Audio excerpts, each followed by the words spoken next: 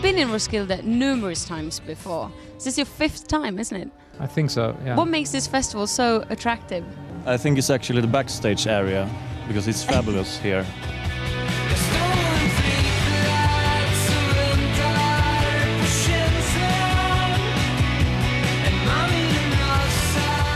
You have an ocean of people. It's a huge audience here. I mean, Roskilde Festival is like 80,000 people.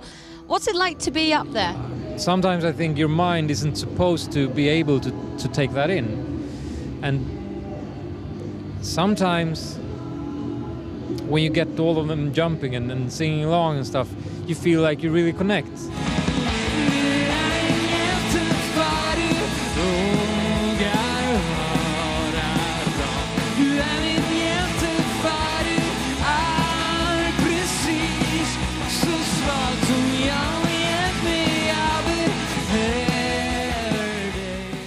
Now you developed your own Kent sound. How hard is it to keep that sound but still renew yourselves? We never struggle to keep that sound. It's something just that's within the skin. I don't know actually what the sound is actually. I don't have a recipe, or we don't have the recipe. When writing songs, what do you strive for? When are you satisfied with a song? When it's 3 minutes 40 seconds long.